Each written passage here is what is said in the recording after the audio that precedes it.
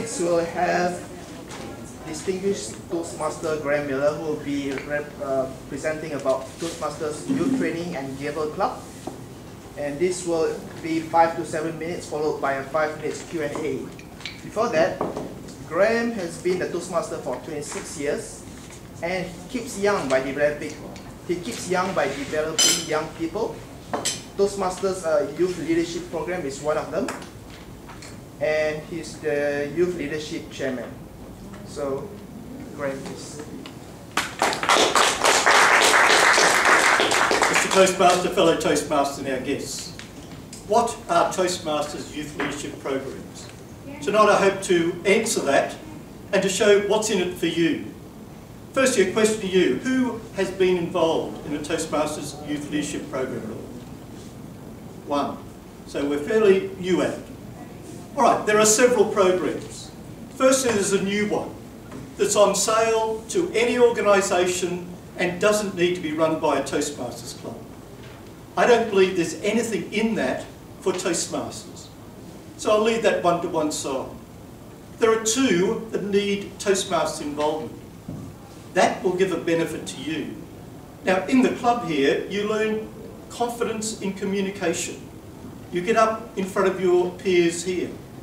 But what about taking that outside the room to a school, a church group, a scouts group, or any group of young people under 18, and using your skill to develop the skills of those young people?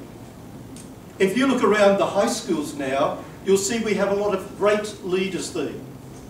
They are the future generation of leaders. And from what I've seen in schools, running 40 courses in the last 20 years, we are in good hands. Unfortunately, all the media likes to sell bad news, don't they? And all you see in the media are the bad ones. You don't see too much of the good ones. So you need to open your eyes to these. How can we develop these young people? There are two programs that Toastmasters has. The one I've been heavily involved with is called a Toastmasters Youth Leadership course. I'll explain that first, and then I'll go on to the other one, which is called Gavel clubs, which I know a little bit about but haven't been involved with too much. Toastmasters Youth Leadership courses. It's run over 6 sessions of 2 hours each. A bit like a Toastmasters meeting, isn't it? And in that, you have what we have at Toastmasters. Prepared speeches, impromptu speeches. We have the evaluations. We have a general evaluator. We have fun with round robins. So there's typical things. The impromptu speaking, of course, is something they just love. They grab it with both hands and run with it. They like having a challenge. What do you need to do to be involved in a youth leadership course? Well, the first thing, you need to use a form. I have some copies here, but they're available on the net, which is an application for a positive notice blue card. Does anybody here have one of those cards? A number do, yes. And the beauty in Queensland is, if you had one, say, from Scouts or a school group or something, you can use it in any organisation.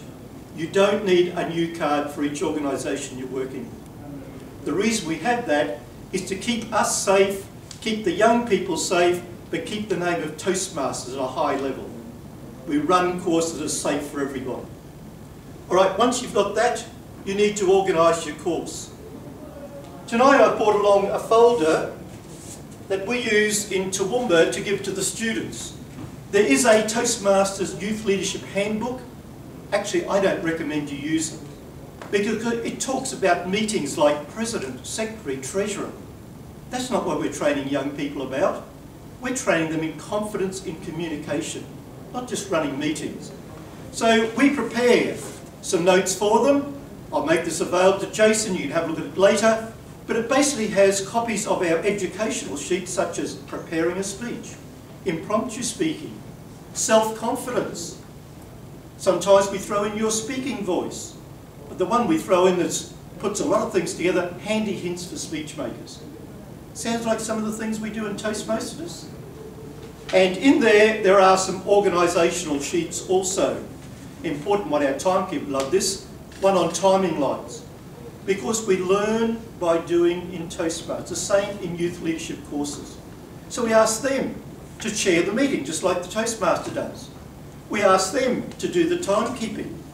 They do the speeches, they do the evaluations. We're there to help them, but they learn by doing. Now, there are some other organisational sheets, and this is the secret. Don't tell too many people about it. We want to keep it very secret. Who loves maths here? Sorry. Come on, Grace, you're a student. You must love maths. I was a teacher for 40 years. Students love maths. And you don't need a calculator for this one. It's just a system whereby, say you have 18 students on this one. 9 students do a speech. The other 9 introduce speakers and evaluate them. And that second group of 9 are chairmen, timekeepers, I was going to say telecounters, that's in a contest, isn't it? No. They are topics masters, topics evaluators and round robin. So that's the secret, once you have it there. I also have one for about 12 students. Now you can run this for various size groups. I recommend 15 to 18.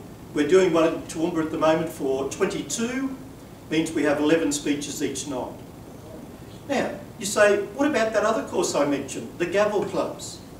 Well, whereas this youth leadership course was, how many sessions was it? Who remembers? 6 sessions. How many hours per night? 2 hours.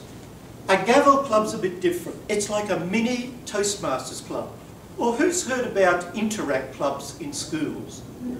All right, because Rotary runs it, don't they, Linda? Yes. All right, so it's a continuous type of course where you need a commitment to have a Toastmaster there regularly at meetings, so it's an ongoing commitment, and you take that one group through for the year. Personally, I like the first course, because you can do several of those in a year and cater for the needs of many students. And the beauty to me, I believe, at my old age, you're all too young to realise this, is it keeps you young, keeps you thinking, keeps the grey cells going. So if you're bored with what's on the silly box at home, or on the tablets you've been playing with too long, and you want to get out and revitalise yourself and keep those grey cells moving, get involved with our young leaders.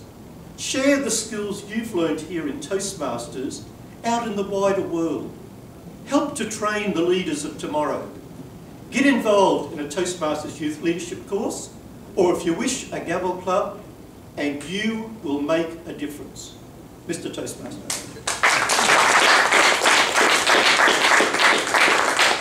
Time for questions. Yes, we shall have a Q&A right now. And my first question would be, is there any Gavel Club in Queensland presently? I believe, from what I've heard, only one down the Gold Coast. I don't know if it's still operating. So there's not a lot of Gavel clubs at the moment. Mainly because that ongoing commitment needed, it needs a lot of dedication. So only one. They're not connected at all, like to other clubs. They're just standalone clubs, from what I understand, aren't they? They're usually supported by a Toastmaster to keep them going. The difference with Gavel clubs from Toastmasters clubs is that you don't need to have registered every individual member. You need the executive and so many members. So it caters for more of a moving population you'll have in schools with students coming and going each year.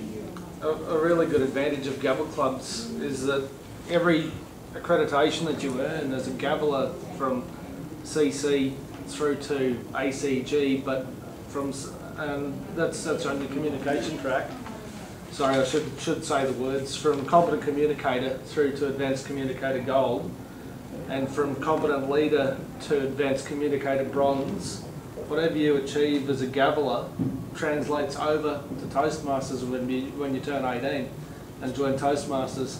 But you can't go any further than advanced leader bronze as a Gaveler until you become a Toastmaster. So you move to Toastmaster. And then you do your high performance leadership. They have a similar system, same manuals, similar to that. And they're based on the CC manual, the Competent Communicator manual more, because they don't usually stay long enough to do a lot of the advanced manuals. Other questions? I know a young lady down here has a searching question. She's thinking of it, trying to make it really challenging. Come on, Grace, hit me with a question. No, I'm good. All right, Grace, tell me, what's that thing called, please? Gavel. Yes, I've heard it called a donger, a banger and so on, but you don't use that one in youth leadership courses. Because a gavel's only a symbol of authority, so that's the one we use. Special sized one, and it only needs a light tap. You don't need a heavy bang like that one over there with the sounding board on it. So remember, it's a gavel, as Grace correctly said, but it's a symbol of authority. Usually a smile will bring them, wait a minute, Mr. Toastmaster, will bring the attention of the crowd to you. Any further questions? Last chance? Well, question for Grace? Tracy and Grace. Are you interested in joining Toastmasters, Tracy? Yes, no, I am. Good. I am. Because, like, obviously Grace can't join Toastmasters. She could, like, if you remember, you could help us, like, as we're able to go into schools or whichever community group you want to involve, and help you to run these courses for Grace and other students. Yes, no, but, I think but unfortunately, because you need to be 18 to be a Toastmaster, and Toastmasters official rules are under 18s can't participate in many minimum age of 18. But as Jason's saying, we just wanted to come along and listen. Yeah. And, this is a benefit doing youth leadership courses of catering for the younger people, not to let them miss out. Last chance for any questions? All right, I'll pass over to Jason the sheets, the folder we give to the students with their name on, and the organisational sheets. I'll be here right through the meeting. If you have any more questions, I'm willing to answer them after the meeting. Mr. Toastmaster.